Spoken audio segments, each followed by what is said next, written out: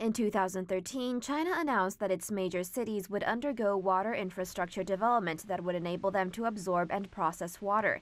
The ongoing project is called the Sponge City Program and began in the central city of Wuhan in Hubei province.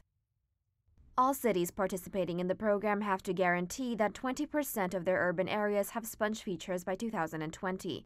These sponge features must be able to retain 70% of the city's stormwater, reports The Guardian. These sponge features include rain gardens, green space, artificial wetlands, swales, and new drainage systems.